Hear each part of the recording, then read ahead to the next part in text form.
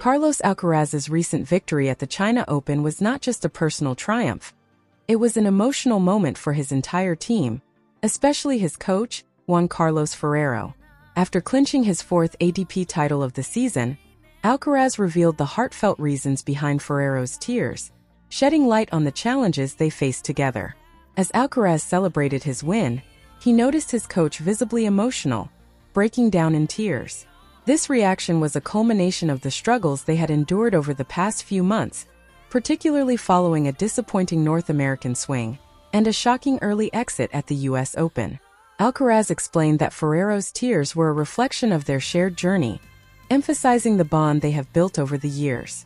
"I guess he got emotional at the end because we all know what we went through the last month or the last 2 months," Alcaraz stated, highlighting the difficulties they faced together.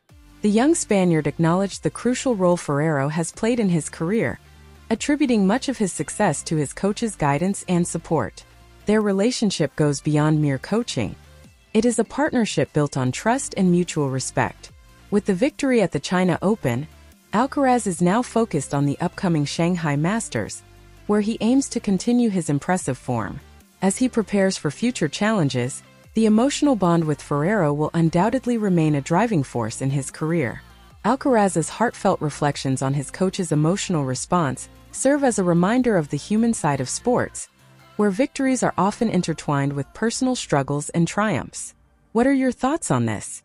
Let me see them in the comments. Thanks and have a nice day.